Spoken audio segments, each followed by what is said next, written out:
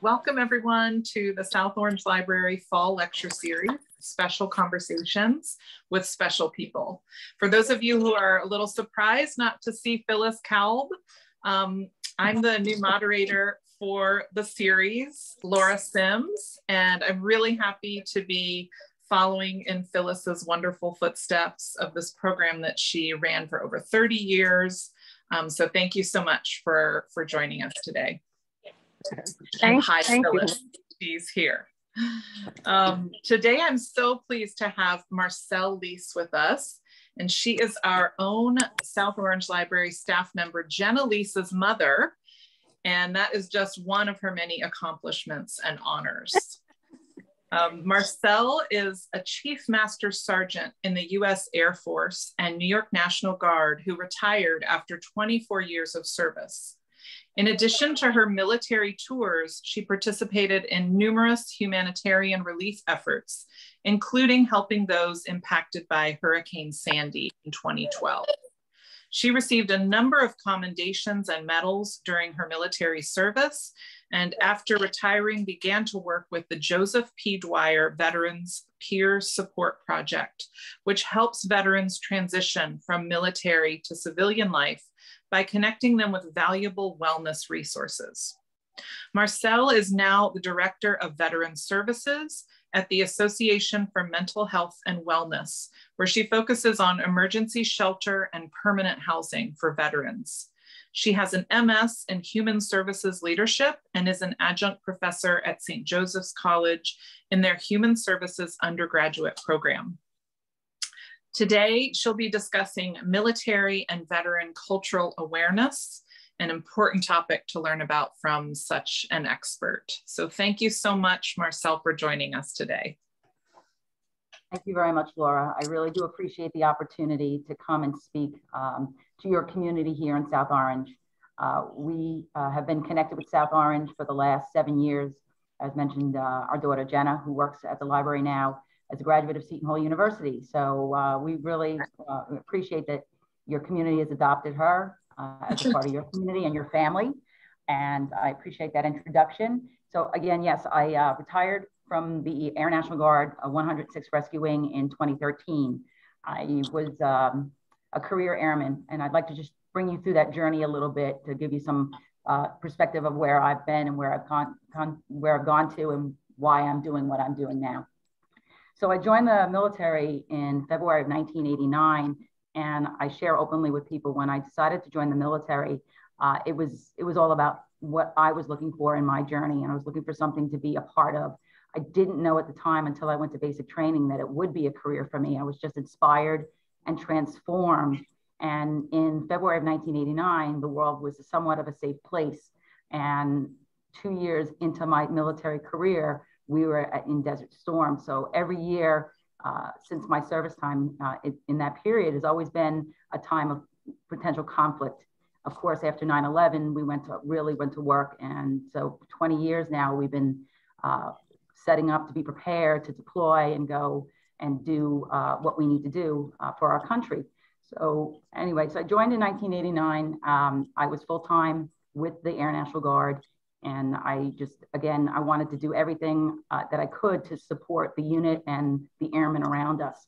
I ran through the ranks very quickly. And by my 10 years of service, I had made the rank of first sergeant, which is an E7 in the Air Force. So my career was very blessed. I had one deployment in October of 2001 to Kuwait. I did not see combat, and I share that with people because it is a specific thing to our culture. But we were always signed up and ready to go anywhere, anytime. I did a lot of what they call CONUS, which was continental US travel through my career. My family knows that the sacrifice that is to be away from home for long periods of time and have the family support around us to be able to, help them when mom was away. I was the mom that picked them up at school in my combat uniform. And, it was something very different. The community wasn't too aware of the military construct on Long Island because we don't have any active duty bases on Long Island.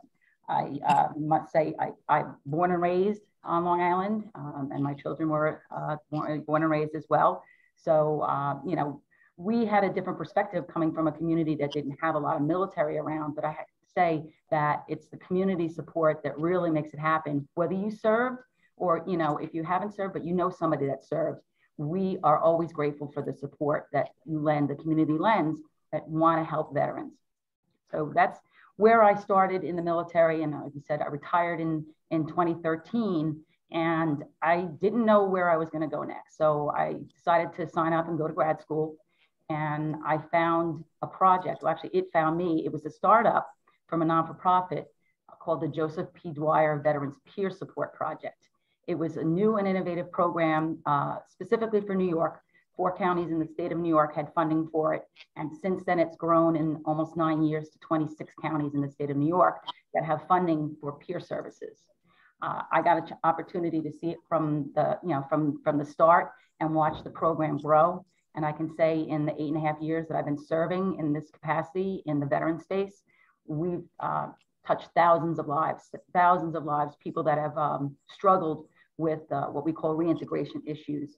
And I do want to say that we do acknowledge that not every veteran that comes home is struggling with post-traumatic stress, but there are a lot of challenges when you return from service.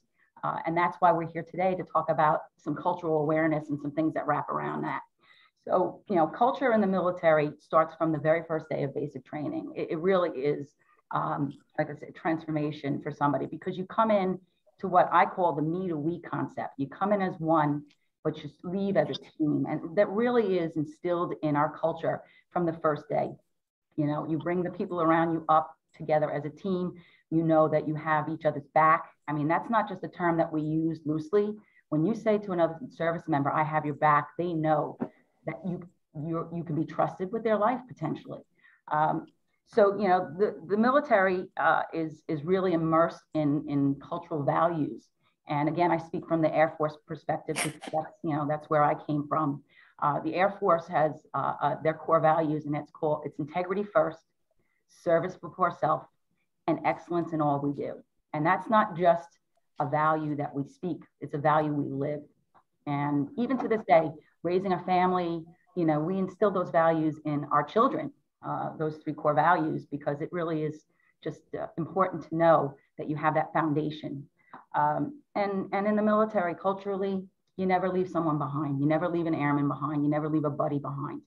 And so working within the population that we serve right now, when you have a veteran that's out in the community that is struggling with reintegration issues such as homelessness, underemployment, or lack of employment, housing, these are all areas that our agency support in the veteran community.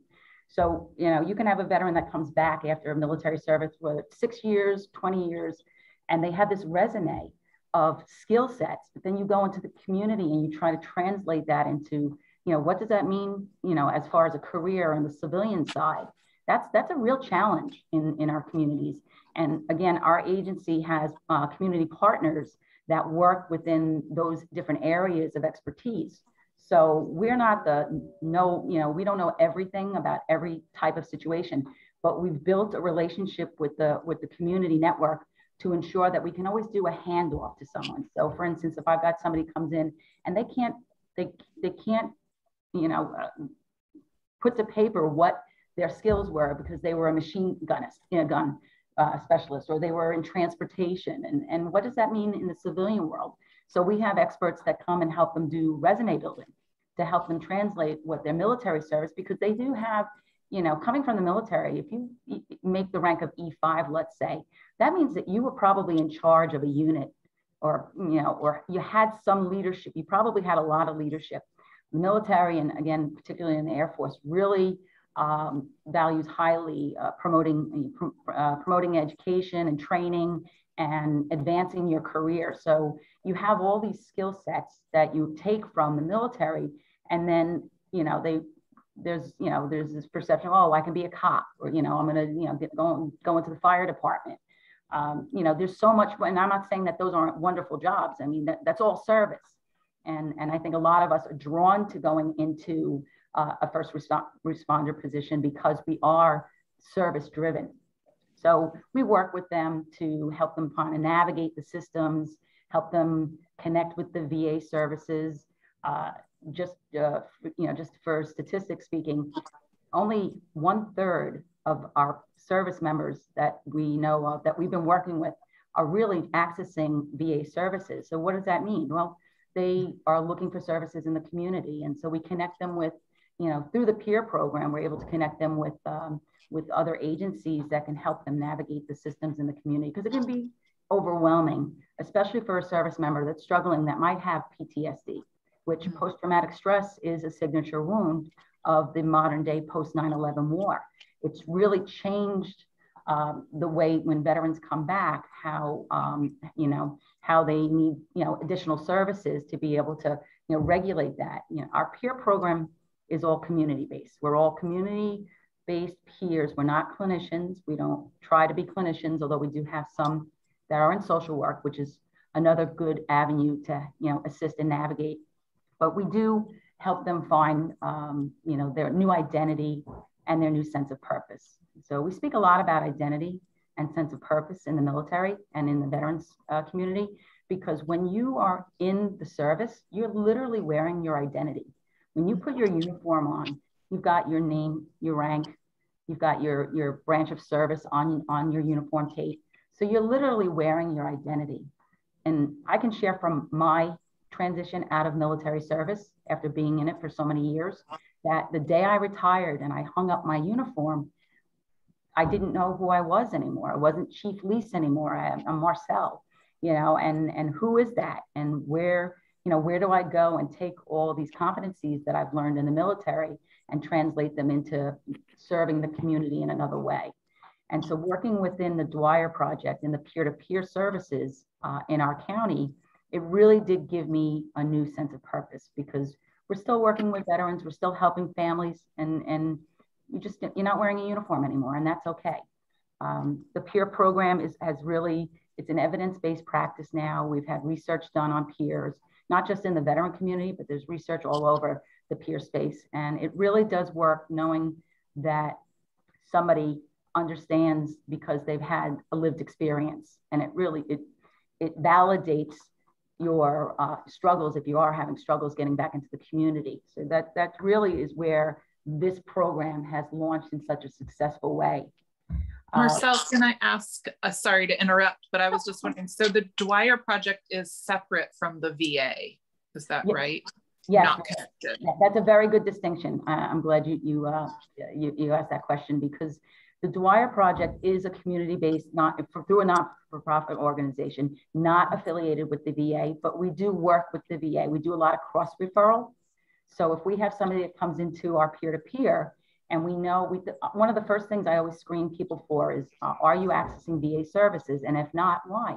There's a multitude of reasons. One thing to recognize is that if you come out of the military with other than an honorable discharge, that negates services to the VA, and you don't have access to that kind of health care.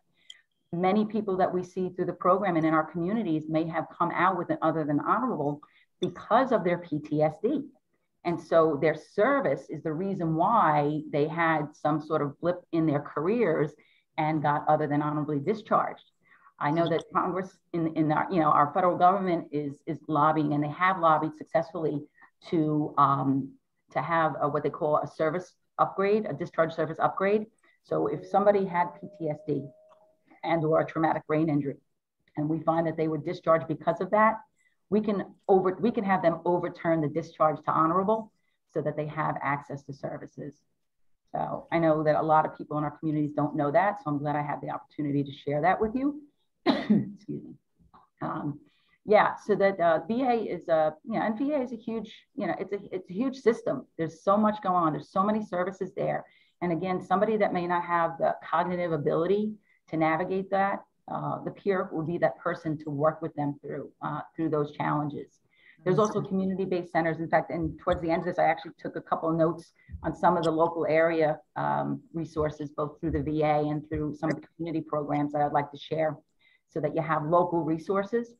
I have to say, unfortunately, New Jersey does not have the Dwyer Project. I hope that they adopt a model at some point. I know Congress, again, one of our congressional leaders is lobbying for funding for a national peer-to-peer program. So look out for that. Hopefully that's something that comes down the line, and then there'll be funding for services, because it really is key to successful reintegration. I can share, we have rolling back to the beginning of the Wire Project, we had a young Marine that lived out on the east end of Long Island that was really struggling. He had a PTSD diagnosis and a traumatic brain injury, and started seeing a clinician out in Sag Harbor. And this clinician, who was not a veteran, didn't really understand, that cultural aspect of what it was to be a clinician and serve somebody that, had these challenges.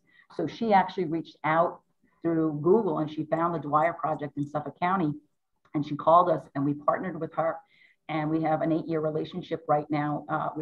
She was able to learn about cultural competencies. We were able to have another resource to hand off to somebody in the clinical space. And it's just been a really healthy relationship.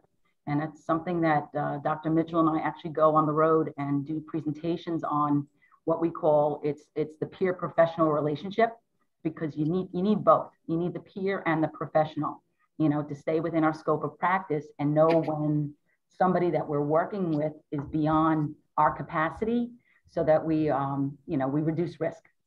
There's a lot of misconceptions, veterans coming into our community. I like to let people know that veterans don't necessarily go and reach out for mental health services. In fact, the word mental is something that is a barrier, because we think we're strong, resilient warriors. So if I'm the person running into the firefight, when I come back and I'm struggling, how do I ask for help? And we work with them to break down those barriers. And again, that really goes to our modeling healthy behaviors.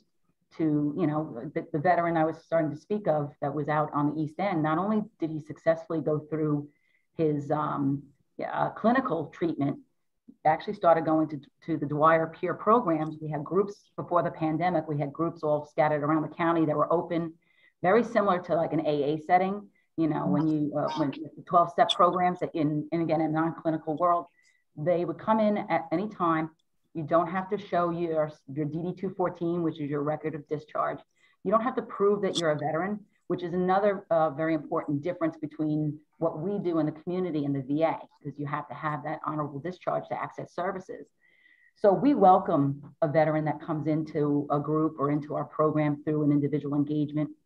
And this particular individual, not only did he successfully navigate the systems, he became a peer. So now you have another Marine, let's say, that comes into the program, and now he's validated because he's saying, look, I struggled openly. I'm willing to share my story. You can be down this road too. And there's always, social support. Social support is so important, especially what we've just went through the last year and a half with the pandemic. And how do you engage people in the community when the community is shut down? So again, back to the cultural competencies. Yeah, the word mental, like I said, has that negative connotation, although we try to leverage that going for help, it's a sign of strength and not weakness. And it's something that happens over time when people are ready. So we have to go to where they are in their journey to bring them up to the next level. Veterans don't want to look like they're broken. And again, I don't want to send that message, because many veterans, so many more of us come through it successfully and are thriving and surviving in the community. But again, the peer program and the other programs that we work with to service the community were born because there was so much struggle.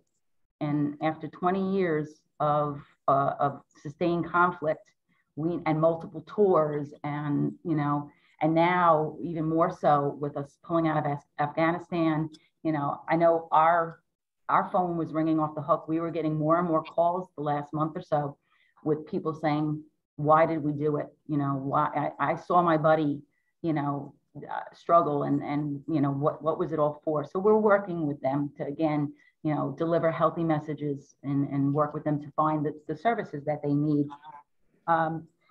Before I go any further, if there's any questions right now or anything, if not, then I would like to put on a short video clip so you don't have to hear me for the whole time. And this is something from Psych Armor, which if anybody ever wants to learn more about cultural competencies, Psych Armor is a website, and they have something called, it's a 101, Veteran 101 on cultural competencies. But this particular clip is something that we use in some of our training to convey the message. And it's 15 things veterans would like you to know. So Laura, if it's okay, if I can share my screen. It's fine, yeah. Please do. Put that on. And just let me know, Mike, make sure the audio is working, and we'll just take a minute, and it's a few minutes. So, but I'm sure you'll really appreciate this video clip. So let's play that. It's good. Welcome to 15 Things Veterans Want You to Know. My name is Dr. Heidi Kraft.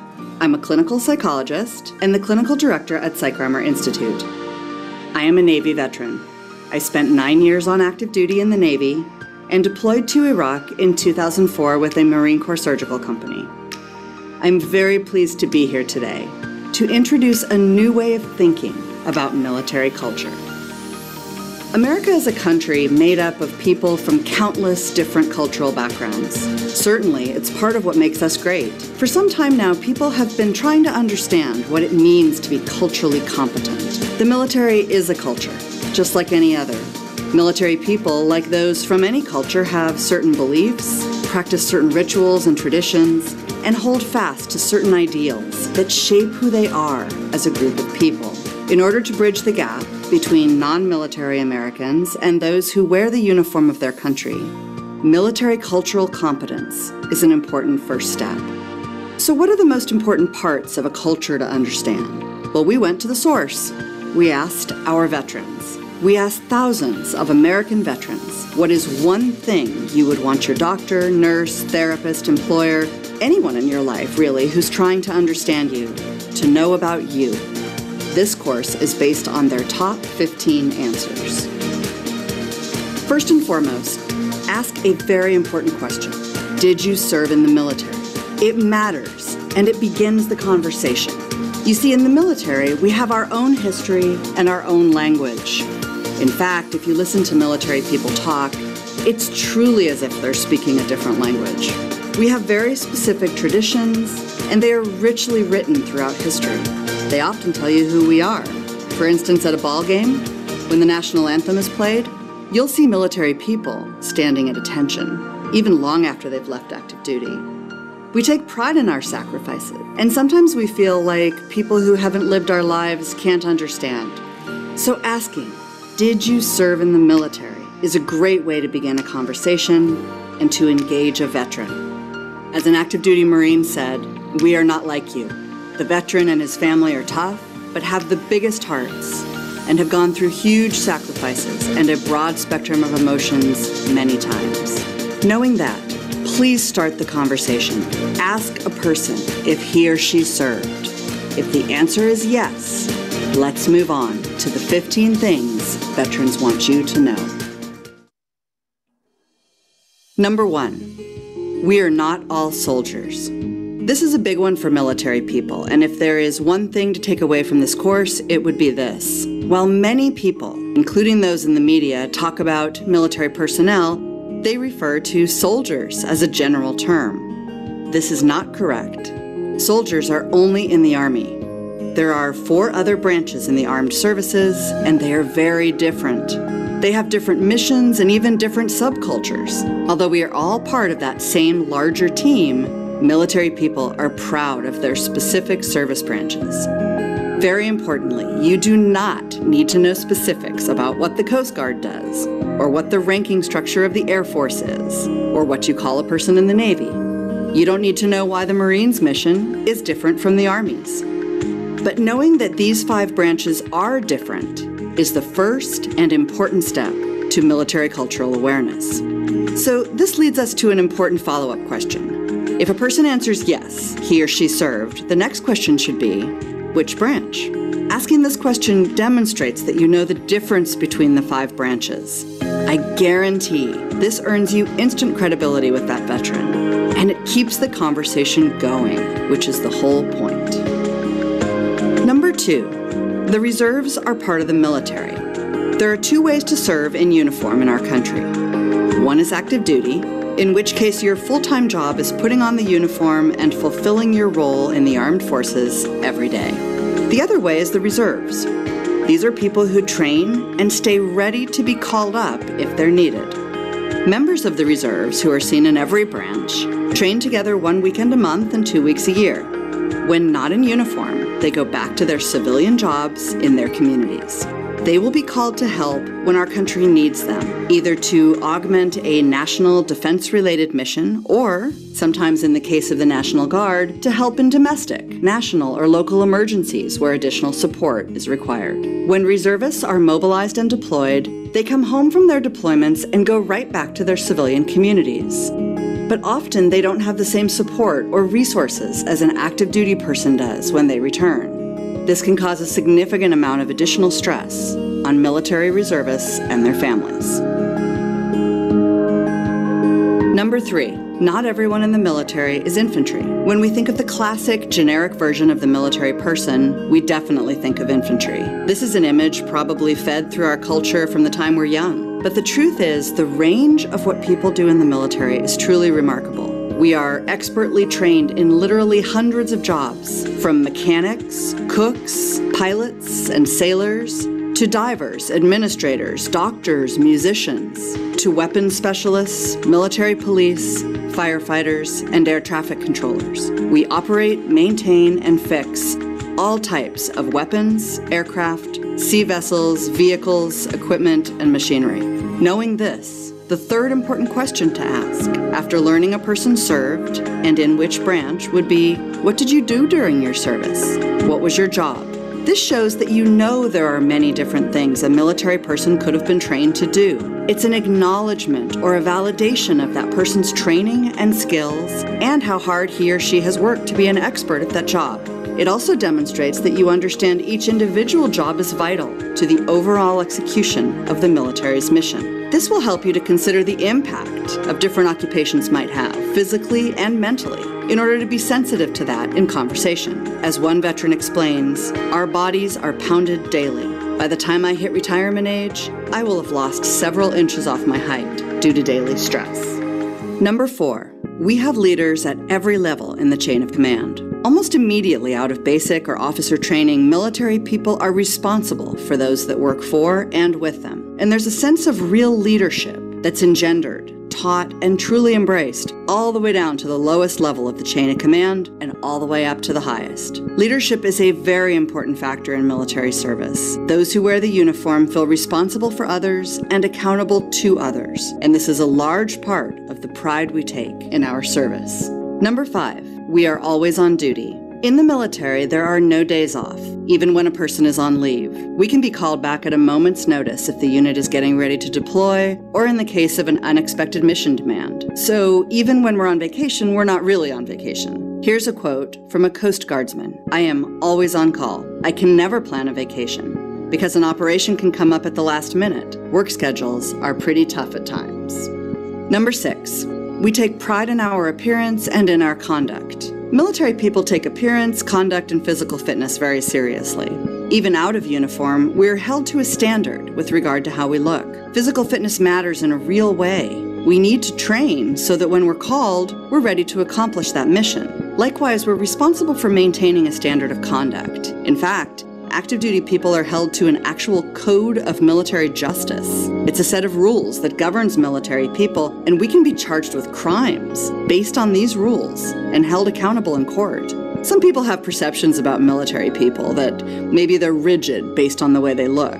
In fact, we like to think of ourselves not as rigid, but as proud. Simply stated, this is just the way we've been brought up, and we believe that these standards have a purpose. Number 7, we did not all kill someone, and those who have do not want to talk about it. This one doesn't need a lot of commentary. Unfortunately, this is a question that gets asked of our military veterans far too often. I realize people are just curious, but I hope this course will educate you to realize that this is not a question any military veteran wants to be asked. Whether he or she has lived through this or hasn't, it's not a question that should be asked of military veterans. Please don't ask us that, ever. Number 8, we do not all have PTSD. There's a general perception that anyone who deployed to combat develops PTSD, and that's just not true. A vast majority of veterans, including combat veterans, do not go on to develop post-traumatic stress disorder. Some people might have symptoms in the acute aftermath of any kind of trauma, but then experience a natural recovery process. This is also true for combat. While combat can certainly be very traumatic, it can also lead to great moments of reward and friendship and love. Number 9, those of us who do have an invisible wound are not dangerous, and we are not violent. Invisible wounds of war, including post-traumatic stress disorder, traumatic brain injury, depression, and substance use disorder, are not obvious to someone looking at a veteran, but they are real injuries, causing real suffering, and they deserve the same respect and treatment as physical injuries. The media has created a bias that insinuates those with PTSD might be violent. This is not true. Those of us with invisible wounds of war may be injured, but we are not violent. Number 10, it is really hard for us to ask for help. The military culture is based in service, sacrifice, and helping, or even rescuing others. It is others-based, and historically has not valued self-care or help-seeking behaviors. There's an expectation of mission accomplishment, even at personal cost. Because of this long-standing cultural bias, reaching out for help for ourselves is difficult for military people. Some veterans view asking for help as a sign of weakness. It also takes a great level of trust for a veteran to allow him or herself to be vulnerable. Please have patience and don't give up on us. Number 11, our military service changes us. That change is permanent, and that's okay. We wouldn't expect anything else. Like I said, it's a culture with its own traditions, rituals, language, standards, expectations, stigma, wonderful moments and horrible moments. It's unreasonable to think that a person will go through those experiences and be unchanged. Number 12, we differ in how much we identify with the military after we leave active duty. As in any culture, some people find themselves truly defined by their service and their association with the military. Others consider it part of their past and move on from it. If I'm getting to know a veteran, I like to ask these questions. How has your military service shaped you? How does it factor into how you define yourself now? Again, there's instant credibility in those questions, as it gives us a chance to see that you understand. We are all different, both while we serve and after we serve. Number 13. Our families serve with us. Military families have some of the most challenging jobs in the world. They're subject to frequent separation from their loved ones and moving from place to place, sometimes every 2 or 3 years.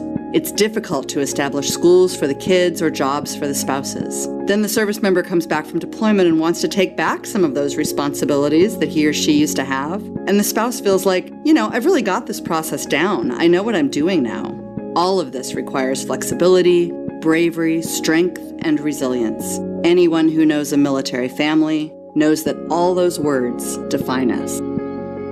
Number 14, we would die for each other and we would die for our country. We would, and we do. It doesn't matter where we fight, the geographical location, or the technologic or political backdrop. It doesn't matter what the mission is or who's in charge of the country. Why we fight has always been the same. From the very beginning, it's about the people to our left and our right, and any military person will tell you that. The people with whom we serve become brothers and sisters to us, and we would die for them, and we do, and we would not change that culture of sacrifice for the world. Number 15, we've all made this sacrifice for one reason, to serve something more important than ourselves. When it comes down to it, this defines our culture. People who choose to serve in uniform and who sign on that line, saying they will make that sacrifice, they live by a certain code. And we like to say it's honor and commitment and duty. Most of all, though, these are people who make a choice. We've all chosen to serve something larger than ourselves, more important than ourselves. That's a unique and special piece of military culture that runs through everything and everyone who's part of it. We are choosing the concept of service. In summary, asking the right questions gives you credibility and brings you closer to the veterans in your lives. It opens the door for a better understanding of our experiences and our military culture. When you meet someone you think might be a veteran, ask, did you serve in the military? Which branch? What job did you do in the military? The military is a complicated culture, and you do not have to know a lot of details about the military in order to show some military cultural awareness, to bridge that gap between yourself and the veterans in your life. We hope this course has taught you a few important things that veterans want you to know.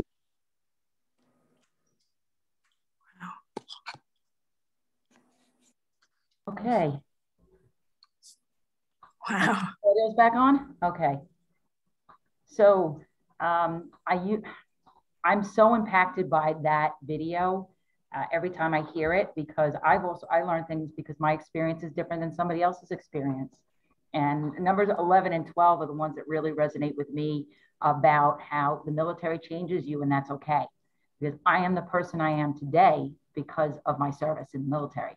You know, I have you know, my own cultural awareness of veterans, but I learn from others, you know, other branches of service. Like she also mentions that, you know, we're not all soldiers. You know, we're sailors, airmen, Marines, Coast Guard, and it's okay not to know the difference. But if you have those questions in queue when you come across somebody that had served, and that I think was one of the most important things that I've learned through my years, is that you know, when you come across somebody you think has been in the military, if you ask them if they've served rather than are you a veteran, you're probably you might get a different answer, because there are many reasons why someone that has served might not embrace their veteran identity. Statistically, women don't embrace the identity as much as our male counterparts. You may have served, but you weren't in combat, so you don't think that you were a veteran, but you are. Or you know, or somebody that has an other than honorable discharge may not want to mention that they served in the military. So that's a key, I think for me, was a key takeaway. Before I go on any further, I just want to, Laura, if you have any questions or anybody has any comments about what we just saw, I really appreciate it. Does anybody have questions for Marcelle? I mean, I have one, but I was gonna see if anybody else. Anybody, you can pipe up now. Francis, I think Fran does, but she's muted. Oh, she's muted. Oh, can you unmute yourself? Okay. Maybe Michael can help out with that. Unmute. Am I unmuted? You're unmuted. Great. Yeah. Well, I must say that I am just overwhelmed and very happy to see all of this, because to me, you know, it reminds me a little bit of being a teacher. You know, you have another culture there too, and people don't understand us as teachers when we come out of it, or it's a whole different thing. So what you showed us today was wonderful, unbelievable, and for me, it was so excellent. Thank you so much. I appreciate it. Oh, I really do. I'd like to see that over and over again until it's really in my head. You know, it's amazing. I had a brother who was in the Second World War, and I was a little girl when he was in, and I never heard him talk about it, but he was wounded, he carried shrapnel, I mean, the whole thing. And everything was like quiet, but it shouldn't have been.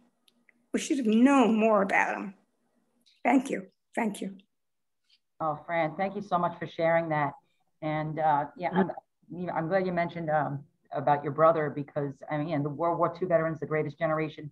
You know, you've got your Korean War veterans, the forgotten war, the Vietnam veterans that came home and were spat on and not accepted in our communities for the most part, which was a horrible time in our history.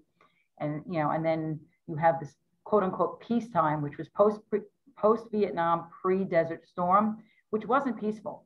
There were many conflicts around the world during that time, but the VA calls it peacetime. But there was a lot of trauma ensued, and a lot of the veterans that we've worked with in our community have come from that era. And then, you know, we've got your post 9/11, the modern day OIF, OEF, OND, which is, I always got to remember, acronyms are very, very big in our culture too. So OIF is Operation Enduring Freedom, OIF, Operation Iraqi Freedom, and OND, Operation New Dawn. Those are the major conflicts that we've had in a post 9/11 world.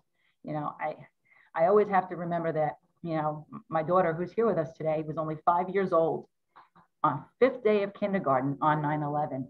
So when she graduated from high school, and so many, you know, that generation, I kind of took a moment and I thought to myself, this generation, my kids' age and young, they only know a post 9/11 world. And so, you know, I just thought that that was such a perspective to have. But the differences between the era and branches of service in the veteran community are so vast. but yet there's so many similarities. We had a group one time with a Vietnam veteran that was leading it with a post 9/11 veteran. And, you know, you think about how different the time was that they served. You know, you had a very unpopular war with a non-volunteer force versus, and still war is not popular, but, you know, this was a volunteer, you know, service time the last, you know, 20-something years, 50-something since Vietnam.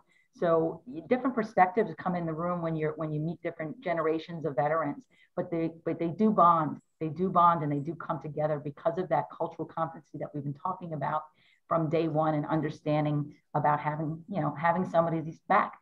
So anyway, Laura, you had a question, or anybody else? Oh, yeah, anybody else? Agnes? I'd like to say something. Oh, Phyllis. Yeah, hi. I just wanted to say, now I know why your daughter was so proud of you. You're amazing. And it was such an impressive talk. It really was fascinating, Marcelle. I thank you for that. And I just have one question, because I would just like to know if you've gotten feedback from the soldiers who have come back from Afghanistan. What would you say the majority feel? That President Biden did the right thing, or that they should have stayed there? Is there a majority, or would you just say it's too new to talk about or to analyze? I would, and Phyllis, again, thank you for inviting me to be a part of this conversation today. I really do appreciate the opportunity. You were fascinating. You were fascinating. So I want to say right now, and I can only speak from my little corner of the world right now, is that it's still very mixed.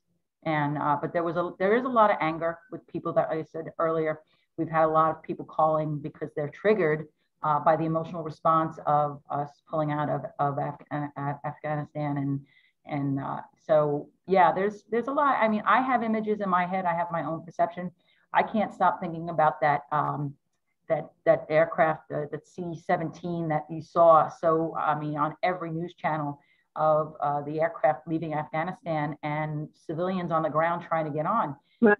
That air crew, I get chills. They had to make the decision to go wheels up with people's lives at stake in front of them to complete the mission. And that's just, that was very triggering for me, that, you know, lives had to be lost because of that. So it's a very emotional period right now. And I think that as we move forward, you know, in our nation and as a community, we're gonna see more of an impact. But again, having talks like this, having communities open to learn about resources, that's why we're here today, is to be able to share those resources, you know. And it kind of all circles back to that peer understanding of what it is to have served. So I hope that answers your question a little bit. You did. Thank you. Thank you. And this goes back to what Fran was saying about, now I forget, her dad or granddad who served in World War II. Brother. And how like no one talked about it, talked about his service. And I do feel like at least now the culture has changed enough that we do talk about, like, we have PTSD, just the term that almost everyone knows, right? That there has been at least some progress, I guess, in accepting that and trying to understand what veterans have gone through. Yeah, absolutely. You know, again, going back to what I've learned in my military career, and having the honor of meeting World War II veterans, as few and far between as they are, and understanding in that generation how they took their uniforms off and they just went back into the workforce. And you know, the government had programs. They had the GI Bill, you know, to be able to get veterans to go and come back into the workforce, which is still very prevalent today. In fact, I find that when we started the peer program, one of our challenges and opportunities is to find where do veterans congregate? Where do people that have served congregate? And we found statistically that so many of them, the younger generation especially, are taking advantage of the post 9/11 GI Bill, where they're getting pretty much 100% tuition paid for by our government, so that they can repurpose themselves. And so we would go into the college communities. I want to say, again, I can speak for Long Island, but I'm sure, again, across the country, there's a Student Veterans Association of America. So SVA as they call themselves, Student Veterans of America, they have an actual mission to be able to integrate veterans coming back and going to school, because now you have a population that you've identified. Because again, if they don't register with the VA when they come back, we don't know that they're out there. Now, Long Island in the region, in Suffolk County, New York, we have the largest population of veterans in the state. And Nassau Suffolk County, which if you know Long Island as a region, we're second largest in the veteran population next to San Diego. And that's a tremendous amount of work that we have to do. But we use the fraternal organizations like the American Legion, the VFWs, and to connect and provide services and offer opportunities. So again, we're so rich with veterans, civilian alike. The community comes together and really wants to be able to identify what the challenges are, what are the opportunities, and how do we do handoffs to that next step. Yeah, just I know we've only got a few more minutes. Yeah, we have a few more. Yeah, I know, and I thought we were going to have so much time left over. It goes fast. I guess I can just mention a couple of notes I have here. I always like to attribute the male versus the female perspective. Again, having been a woman that served in the military and having been a woman that attained the senior rank on the enlisted side, I remember coming into the service thinking, all right, I'm the minority, and I didn't, when I looked up through the chain of command as I went through the military, I didn't see too many people that looked like me coming through the ranks, but that has definitely changed, just like it's changed that, there's no combat operations restriction for females to serve anymore. But that also means that the cohort of veterans, the female veterans that are coming back, is increasing in dramatic numbers. There are more women veterans that have served in combat today than ever before in our history, but yet we don't have, again, so many of us don't embrace their identity. They just, it's a challenge. It's a challenge. And again, maybe the female perspective, there's a lot of research behind why women veterans don't embrace the identity and don't go for resources, or, maybe they just don't see them, but that's a definitive difference. And that's not to say that our male counterparts aren't feeling that same, struggle, but they're, having been a woman who served in the military, there were definitely some challenges going through it. Having to be a mother, having to leave my family. I didn't mention it earlier, my husband of 29 years as of this week, he and I met in the military, and that after before I did, he had to be the guy taking care of small kids when I was away. And it wasn't always very easy, and there's something, and they mentioned it in the video also, about the defined roles. If I was the primary, caregiver in our traditional family relationship. So when I went away and he took over that, and then I came back, it's like, okay, I'll take my job over. It's like, wait a minute, I got this now. I know how to do this. So, a lot of different transitions when you come back in, from being away. And that also, the family perspective, my kids grew up in a military family, so they don't know anything other. But when the family, when the military member serves, the family serves. There's a lot of sacrifice on the family side. And coming back is, again, sometimes a challenge to reintegrate to those traditional roles. I just want to leave you with one more thing, and I'll leave room for questions. I mentioned earlier about the impact of COVID. We really faced, our world, our country, our world had so many challenges with reaching out to community. And we are seeing, and there's a lot of research around that right now, about the uptick in what the social isolation did to veterans specifically, with an increase of alcohol use or substance use, increases in suicide. Veterans are, they always put a number at 22 a day. We know that that's more, and we always say one is one too many. They're a vulnerable population, those that are struggling. So the impact of COVID, we're going to see a lot coming out of that. But again, the services are out there, things are opening up, and we are working hard to continue engaging those veterans. And the last thing I want to mention is, I mentioned about the local community. I did a little research last night so I could be spun up on this. New Jersey has more than 400,000 veterans. So your veteran population here in New Jersey formed nearly 5% of the total population in the state, according to the Veterans Bureau. And they rank 19th in the country as total number in veterans. So you're 19 in the veteran population here. And as of 2019, Essex County has almost 20,000 veterans. So just right here in your community. So, and that's according to the VA data that I looked up yesterday. So you got a lot of veterans here. And yeah, but you also have fraternal organizations, like I mentioned, local resources. Your community right over here in East Orange has one of the largest VA medical centers, and they have a lot of very specialized. We've sent veterans from Long Island to VA here for specialized care. So you've got East Orange right here, the medical center. You have VA community clinics in Morristown and Jersey City, which are your neighboring areas. And then I did find the Vet to Vet program. That's not the Dwyer program, but it's called New Jersey Vet to Vet program. And Soldier On is another organization that works with veterans in the community. So you can just Google search veterans in New Jersey, and you're going to find a ton of resources out there that if somebody comes into your library system or in your community that you meet, you can at least know where to maybe do a handoff. So anyway, that's all I have. I really want to have another time for questions or any comments or anything you want to ask Laura specifically, or something I missed.